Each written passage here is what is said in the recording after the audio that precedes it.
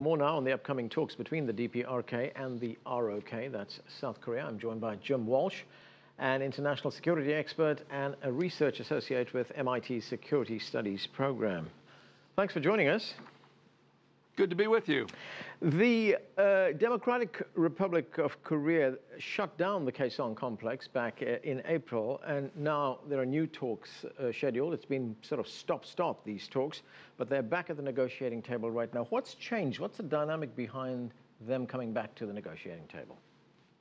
Well, of course, when we talk about North Korea, the DPRK, there's always a lot of guesswork involved. It's the most opaque country in the world. We really don't know what the inner thinking is. We had all that activity in March and April, tests, provocations, and whatnot. And then they seemed at a certain point to sort of turn and want to engage Japan, engage China, engage South Korea.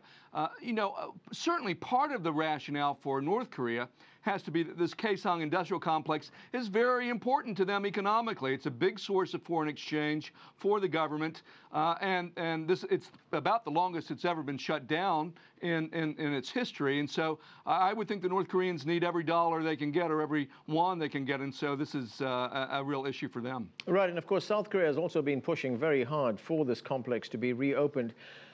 Which side gains more from the reopening of the complex? I mean, who has the greater motivation to see things return to the status quo?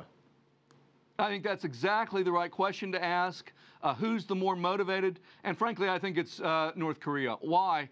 North Korea needs the foreign exchange. Their economy did enjoy a boost this year. New report out this week that says their economy grew by 1.8%. But still, this is a big source of foreign exchange for them.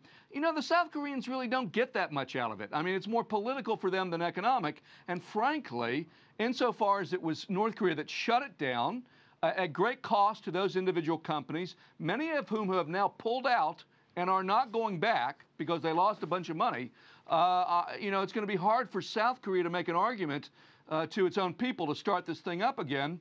And so I think the North Koreans need it more than the South Koreans. Yeah, we had a bit of a false start. That was last month when both sides were getting ready to reopen these talks, and then they just fell away again. The DPRK saying at the time that it felt like the South's delegation was not of a sufficiently high level. They wanted, higher level officials to be coming to these talks. But they're now resuming, and I'm wondering, did China play a role in this? Did it lean on the DPRK to say, listen, you've got to get back to these talks? It's a good question. We don't know the answer to that. They don't reveal those conversations.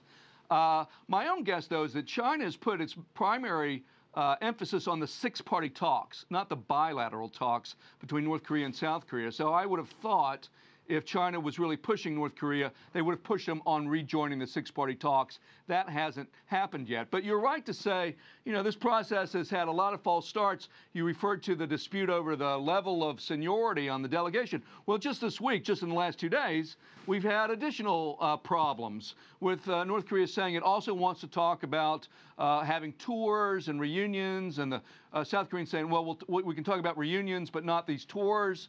And then North Korea pulling back. South Korea has changed the head of delegation. The person who's leading these talks tomorrow is a different person than led them in the previous round, a person who is reported to be taking a tougher line, who is alleged to be pushing the North Koreans more. So, I don't think we can have a ton of optimism about this. It hasn't shown a lot of momentum so far, and it doesn't look like there's much momentum this week either. Okay, sir. We shall see where it all goes. Jim Walsh from Boston, thanks.